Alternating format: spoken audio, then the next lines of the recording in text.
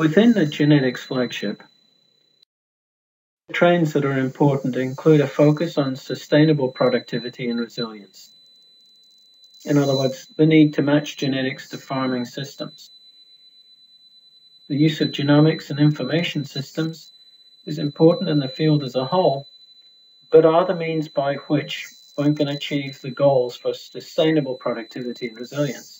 They provide the means to characterize breeds and the performance in different environments, to include complex traits in breeding programs, and to measure on-farm performance of specific genotypes. Reproductive technologies are important to allow the effective delivery of improved genetics. Other drivers and issues include an increased participation and an increased desire for participation by the private sector, a focus on product quality and traceability. Another important issue is the timescales needed to achieve genetic gain and the investment capability required to maintain genetic improvement programs. These can provide a tension with the need to provide short-term benefit to value chains.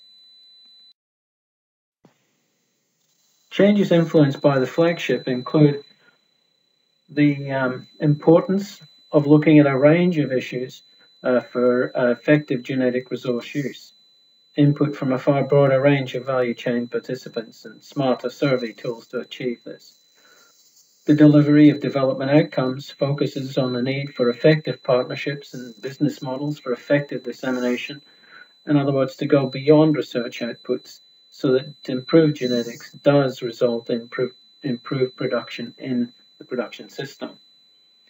Tracking of indicators should sharpen our focus on delivery and other inputs needed to achieve that benefit.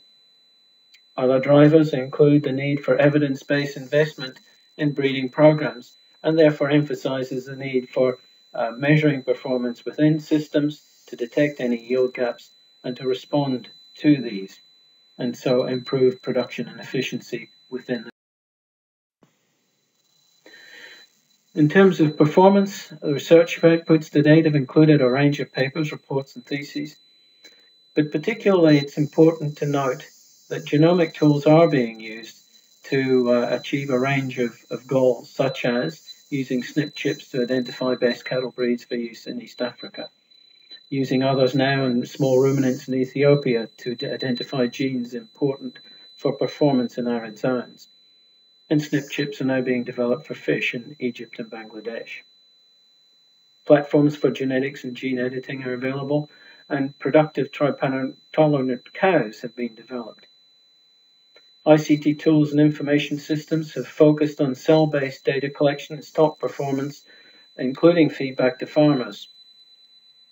This is important because not only do we gain information on the performance of stock to allow us to improve breeding, but it means that the farmers are getting information that's important for them and encourages their continued involvement in the program.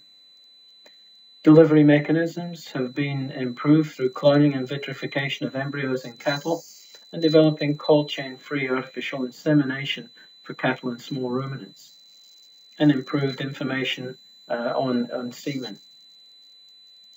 Improved breeds and strains have been developed across a range of the species in which we work. With respect to research and development outcomes, the inclusion of milk as a trained selection programs has been important for women.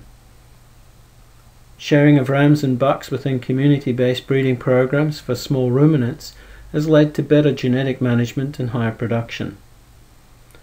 2 improved strains of tilapia have been provided to more than 1,200 farmers in Egypt and more than 25,000 farmers in Bangladesh.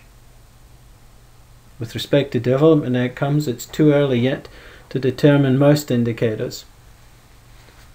However, preliminary results suggest that there's been a recognition by farmers of the higher value of selected rams in the community breeding programs. So much so that other farmers have initiated breeding groups outside the LNF program. There has been 20% greater growth performance of improved tilapia in Egypt on farm and improved income for farmers. It's important to note here that in the two instances where there's been the use of improved strains within these communities, that has been the result of investment in these programs for some time before the LNF CRP was developed. Within the genetics theme, we're starting work on a number of species, but it will only be with those for which there's been work and investment carried out prior to the LNF program that we will be able necessarily to have major impact within a relatively short time period. Thank you for your attention.